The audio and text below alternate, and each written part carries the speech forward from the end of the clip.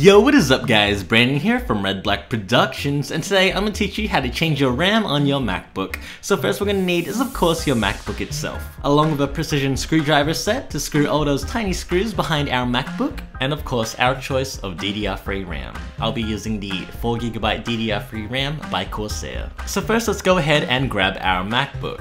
So now that we grabbed our MacBook, let's go ahead and flip it over to the back. It doesn't really matter if your MacBook's backplate looks like this or not, because this is indeed an older model made in 2007. But first what we're going to do is get our trusty screwdriver from our precision kit and unscrew everything we see on our MacBook. Next what we're going to do is lift up that lever to reveal the second base plate off, take that off, and unscrew everything like we did in the first step.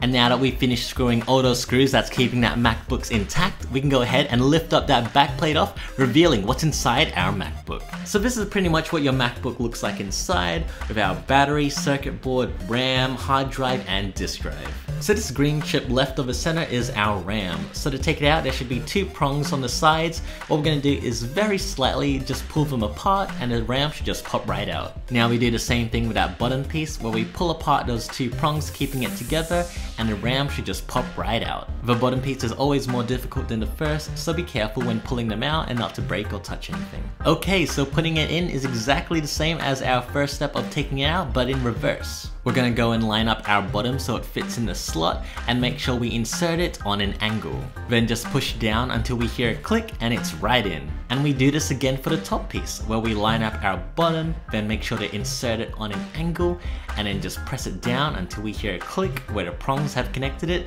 leaving it intact. And now we're done. That's pretty much all you need to know about changing our RAM on our MacBook.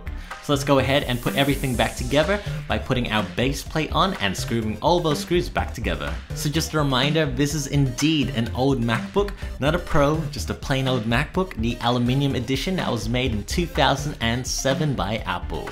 So obviously the newer MacBooks or the MacBook Pros, the backing won't look like this, where it has two parts of a back plate as well as the disk drive or the arrangement of our circuit board, but the principle still applies the same, where we go and lift up those prongs of our RAM and insert it back in. So that was pretty much how to insert RAM on a MacBook, and I'll see you guys soon. Laters!